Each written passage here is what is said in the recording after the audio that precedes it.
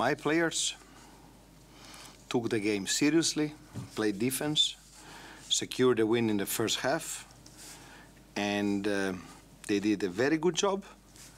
These are very critical games coming from a back-to-back, like we coming where we squeeze every drop of energy that we had. And I'm a coach that knows that have a good team that plays together and wants to do the job. So that was a very good day at the office for us.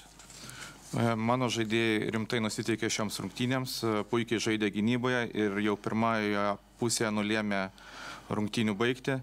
Tai yra labai svarbu po tokių mačų, kurie buvo 2 praėjusią savaitę. Todėl tikrai esu laimingas šią dieną ofise. Hello, coach. When you joined Žalgiris, you said that sometimes you believe in your players more than themselves, and you tell them how good they are after such huge wins in EuroLeague and today. How do you keep the line between keeping them confident and maybe starting to make them believe that they are too good? Arrogant, bravo.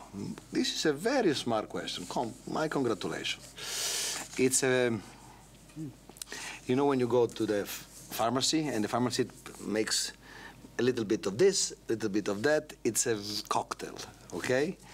So that is my duty, to find the right way to keep them at a certain level of concentration, right approach and attitude, and giving them the confidence to play. So it's not an easy job, but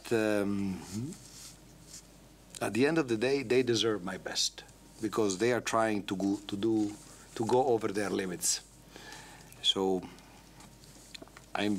we had Luki. He didn't play the last 2 games a lot. He was not in rhythm. It took him 12 minutes, but then again he played very well the last 13 minutes, and I was willing to wait for him because he has a big heart and not easy for him to snap fingers and be. He's an example of what kind of team we have. Klausimas buvo, esate teigęs, kad tikite savo žaidėjas galbūt labiau nei jie patys savimi. Koks yra santykis tarp pasitikėjimas savimi ir galbūt arogancijos. Tai treneris sakė, kai ateini į vaistinę ir ten vaistininkas paima vieno dalyko, antro dalyko ir gaunasi toks kokteilis, kuris yra tinkamas.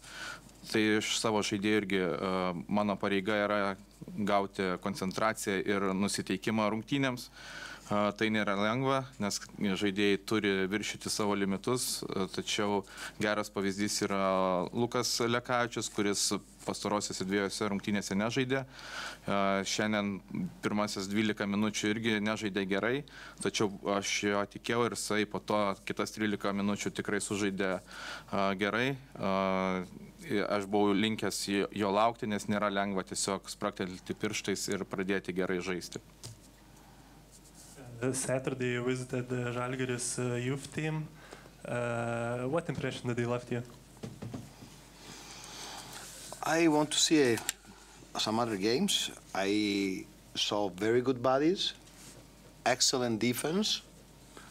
I believe that if we are able to every year take 1-2 players from the youth program and put them in the first team, we are going to be good. This is my plan, and I want to be more present in this because this is our future.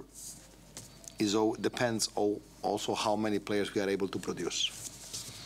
Savaitgalį treneris apsilankė Žalgirio dublerių rungtynėse, nes norėjo pamatyti, kaip jie rungtyniavo aikštėje. Tai pirmas įspūdis geri kūnai, geras darbas gynyboje. Ir jeigu kiekvienais metais pavyktų paimti 1-2 žaidėjus ir integruoti į pagrindinę komandą, tai būtų tikrai puiku, nes tai yra mūsų ateitis. Today the whole main team was registered, no youth players. Did you expect a tougher battle? Say it again. Did you expect a tougher battle today, and that's the reason why you didn't register any young players?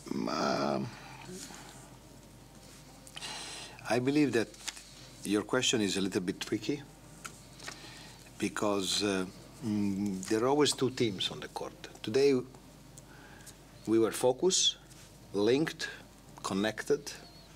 We played solid, and of course we are a team of one level, and Juventus that is having a very good season is a team on a different level. So when they understood that we were present mentally, you know, the hopes to make to shock the world were a lot less. So I don't expect anything. I just want my team to play every day and to improve, and I believe that we're coming from a good week. Ar šiandien tikėjote sunkesnių rungtynių? Aikštelėje visą laiką būna dvi komandos. Mano komanda išėjo susikaupusi, susikoncentravusi ir buvo aukščiausiame lygyje. Juventus, kurie žaidžia gerą sezoną, šiandien galbūt buvo šiek tiek kitame lygyje ir kai pamatė, kad varžovai yra susikoncentravę ir susikaupę, galbūt prarado tą pojūtį, kad jie šiandien galės šokiruoti pasaulį. 100 points today again. Arnas was the one that scored the basket, but also Danielius was on the court again. No complaints for him this time? I believe that Lavrinovičius has to pay half of the dinner. I agree with you. Vėl pelnyti 100 taškų, Arnas jos pelnė, bet ir Danielius Lavrinovičius buvo aikštelėje. Tai treneris patvirtino, kad taip mano, kad ir Lavrinovičius turėtų prisidėti prie vakarienės pirkimo. Congratulations to Žalgiris. First of all, you know, the impulse of energy and impulse of the confidence that they gain especially in the last games that we all saw. It's really on the high level, and we knew that it's going to be physical, very physical game, and that was one of the first targets, that we match up physicality, first of all defensively, and then of course to match up physicality in offense, because if you want to play, you need to be on that level. I think that we overslept first half, absolutely. The team didn't show up in the gym. I think that then show reaction in the second half, especially in the third quarter, the way that we usually actually play with those energy and with all mistakes, but I say first of all with energy and physicality that is necessary if you want to compete with those teams like Žalgiris. Sveikinu Žalgirį su pergale. Jie pradėjo su geru impulsu, energijos, pasitikėjimo savimi, tą matėme ir pastarąsias kelias rungtynės. Šie dalykai buvo aukščiausio lygio. Žinojome, kad rungtynės bus fiziškos ir turime atsakyti tą fiziškumą ir to padaryti nepavyko. Pramiegojame pirmą pusę visiškai. Atrodė, kad net neatvykome į rungtynes. Trečiajame kėlinyje jau rodėme savo veidą, buvome energingesni, kokie ir turime būti, kai žaidžiame prieš tokio lygio komandas. Coach, playing Žalgiris in this arena is probably one of the biggest games for your players this season. How come they didn't show up today? But this is what I say, you know, this is of course different meaning, but in general, I think that the guys over-respect, you know, the opponent and the ambient and everything like that. They got, I think, you know, over-respect. I saw this from the first moment of the game because I saw them that they had this, like, how to say, they were tight. Tight because the respect was too much for the game. Okay, some of players doesn't have this experience to play those kind of games and not to compete with those level teams. So this is also some learning process. And what I say, when you play these games in the season, with Žalgiris, this momentum, where they are really in a good momentum, and we are where we are, of course, this is good to see and to analyze where we are right now with our basketball. So of course, this is process in our team, and that we need to work to play better, which we show already this year. But I say, you know, this is the process for the season, and we need to look forward in all games that left in the end of the season, especially, you know, to work on our game to bring it into that level.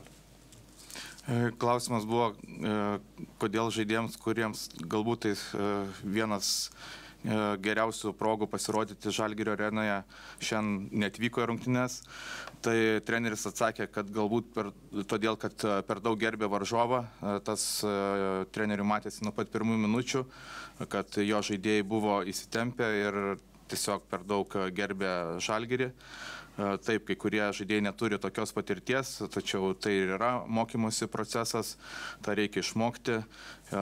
Ypatingai, kai Žalgiris žaidžia šiuo metu taip gerai, tai yra būdas pamatyti, kokiame lygyje iš tikrųjų esame.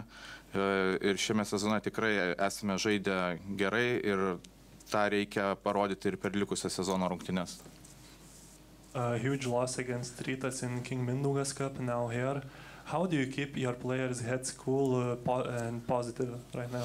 But you mentioned 2 games. Of course, we know that it was a big close games. But we played very good game in this first game at home.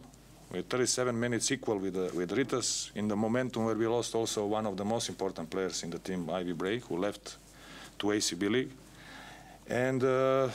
We lost actually the game in the last 3 minutes of the game, and the advantage that Rytas get in this game, I think psychologically was too much for the players when they opened the game and when they saw that the things doesn't go well. They just didn't believe that they can do something more in this game. So this game actually they just let the game go because they saw that they didn't believe that they can change something. This is of course something what I'm not happy about, but that's momentum. That's momentum, and of course the result on the end is not real difference between those teams. But this happened. This happened to any team.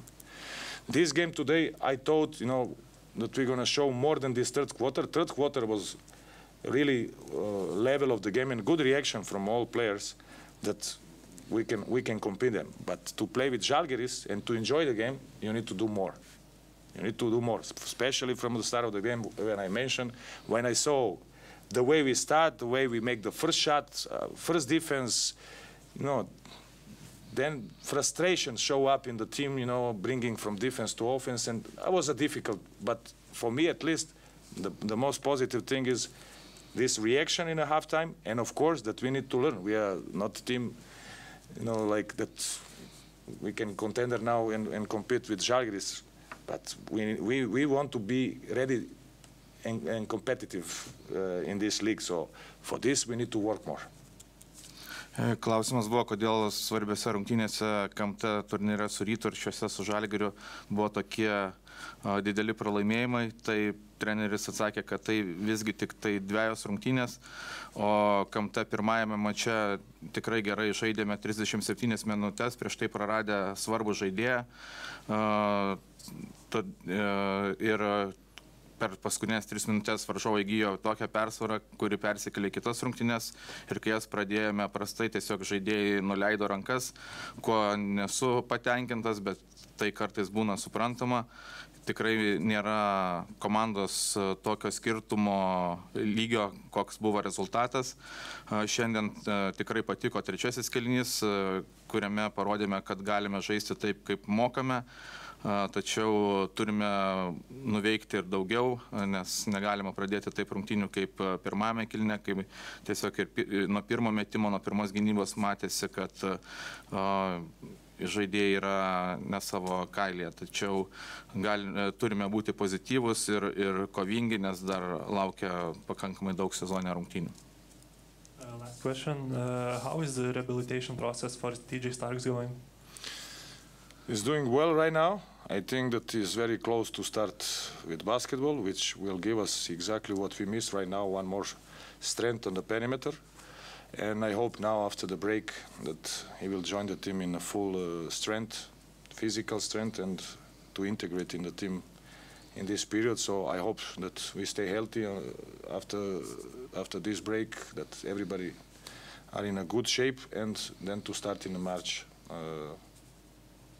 the next games in a best version of ourselves right now. TJ Starksas jaučiasi jau neblogai, pradeda po truputį sportuoti ir tikimės, kad po būsimos pertraukos jau pilnai prisijungs prie komandos, tikimės, kad daugiau nebus traumų ir kovą galėsime rungtyniauti pilną sudėtimi.